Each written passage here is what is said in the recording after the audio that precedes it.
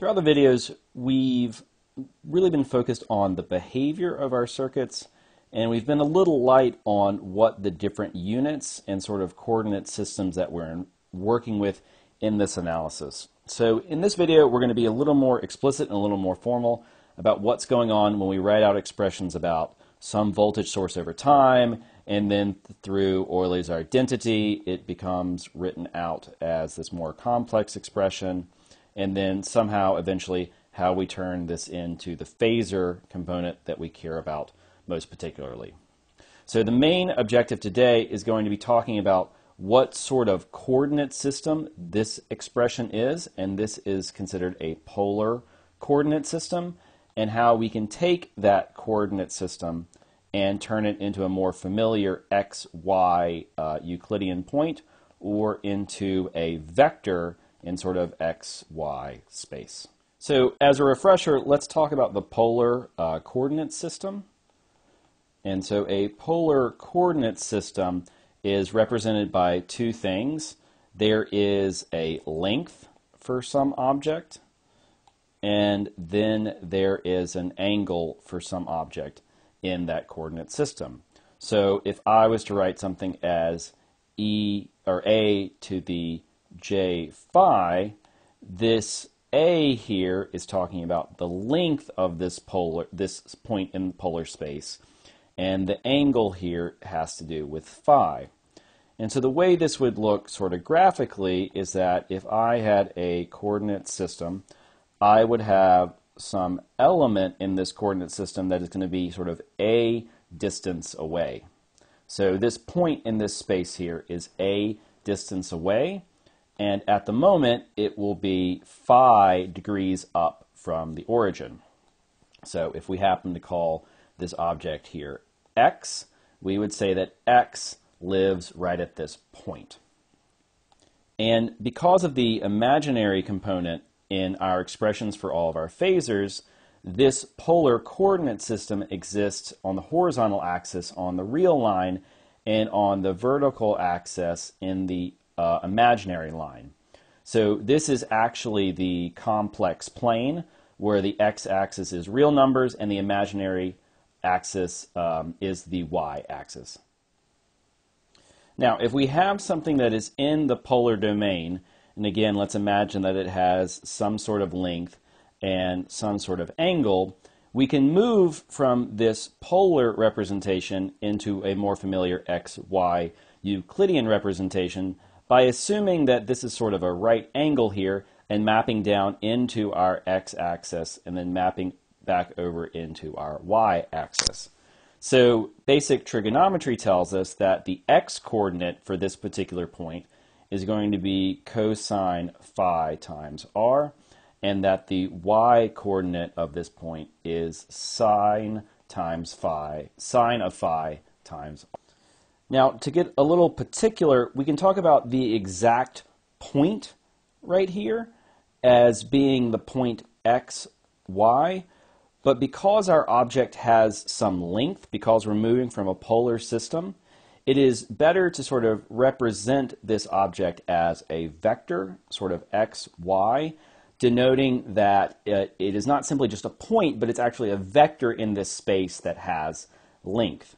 So as we move from, say, our polar systems, something that looks like this, into our Euclidean systems, we will use the vector notation, sort of x, y, and especially our angle brackets, to denote that this object is, again, not simply a point, but is a vector.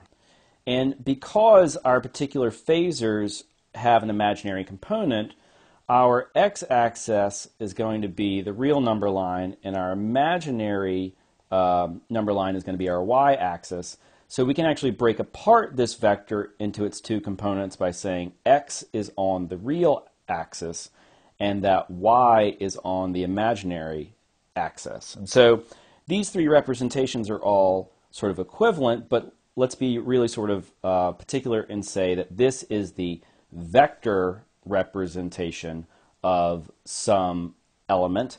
This will be the rectilinear representation of an element, and this is the polar representation.